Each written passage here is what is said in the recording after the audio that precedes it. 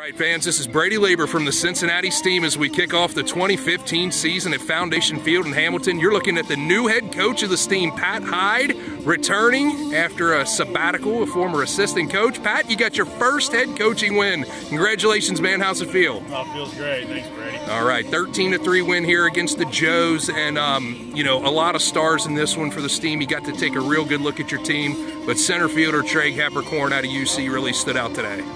Yeah, he swung the bat well, played a good outfield, really stepped up, swung the bat when he needed to. Yeah, 4 hits for him today and a diving, sliding catch out in center field. And your starting pitcher, Brad Kirschner out of Xavier, you know, he got himself into some jams, but got right back out of them, only giving up 1 run. He did. Brad did a good job throwing a lot of strikes.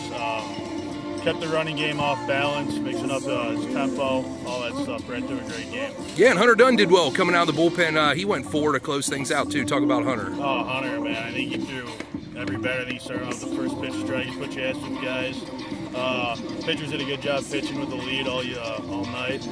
Starting guys out, getting strikes, keeping themselves ahead of the count. Okay, Kirschner and Dunn, the only guys we saw tonight. So it's kind of like a season preview, man. Kind of talk about your pitching staff. What do you expect out of your starters and your bullpen? Just a brief overview of that for me. Oh yeah, we got a ton of left-handed pitching. It's great depth to the bullpen.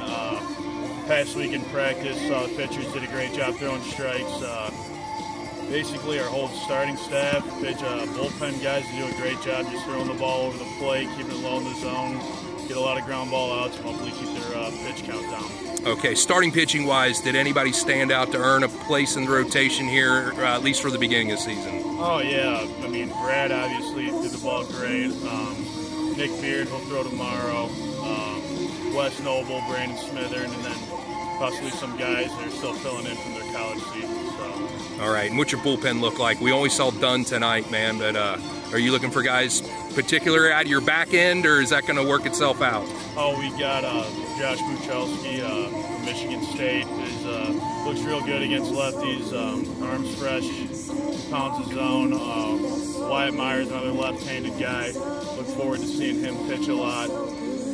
Try not to draw a blank on anybody. As far as right-handers, Clark Pence will come in, throw strikes.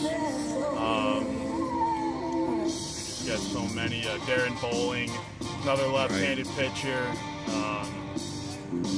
And plus you got some guys coming in too. You're still expecting Ted Andrews, Brennan Burns, Will Detweiler coming in from college at Charleston. Right, so you got a deep pitching staff, man. It's got to make a former catcher feel happy. Oh, it does, definitely. It can never be too deep on the mound. That's right, man. Let's go to the offense. You scored 13 runs tonight. You know, Trey Heppercorn we talked about with the big offensive day. But a guy who stood out to me and didn't even get a hit tonight was Trey Gans. He had that one particular, what we call a professional at-bat, where he falls behind 0-2 and then works a walk to drive in a run. Talk about Trey and his patience at the plate. Oh, Trey did a good job. He was ready to hit, and I mean, what I like more impressively is his 2-strike approach. He never really gave at-bats away, really grinded out at-bats, and made some loud outs and was fine and barrel all night long. So. All right. Now let's just talk about your defense by position. Not necessarily your defense, but at least the players out there that you put out there tonight, man, as far as to kind of give the fans at home what they're going to look for position player-wise. Your infield,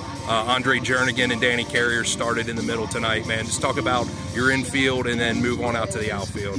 Infield, yeah, Andre and Danny, I think they do a good job communicating. I mean, only being together for a short period of time, they did a great job molding well together, and they look real comfortable out there. Adam Bolin, he playing third base a lot for us. Real comfortable over there, got a good arm. First base, had Max Foley over there tonight. Trey Gans will play there too. Outfield, we had Brad Burkhardt come out there late in the game. Alex Korn out in right, and Trey obviously in center.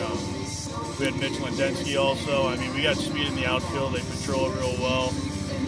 Get the ball in when balls are hit to the outfield. Our outfield seems pretty deep, and I'm looking forward to that. Catching, Austin Reeman did a good job, especially as at bat. Good team at bat early in the game, moving the guy over. Did a good job. Him and Andy did a good job handling the pitching staff. Couldn't really ask any more from them. All right, Pat Hyde, congratulations once again. A big 13-3 win here in Hamilton against the Joes. Come right back tomorrow for the home opener for the Steam at Max McCleary Field. And a special thing, you're good friends like all of us were with Max McCleary, and he'll be officially inducted in the Great Lakes Summer Collegiate League Hall of Fame at the end of the second inning. Real quick, man, just give me your thoughts on Max and what he means to you and the rest of the franchise. Man, Max is a great guy. The amount of work he put in for the Steam, on the field, off the field. I mean, it's hard to replace a guy like that, and he's deeply missed. He was a great dude.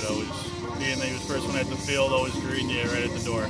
All right, Pat Hyde will be greeting you at the door tomorrow for the home opener. Congratulations for being 1-0 on the season. Appreciate it. Thanks, Brady.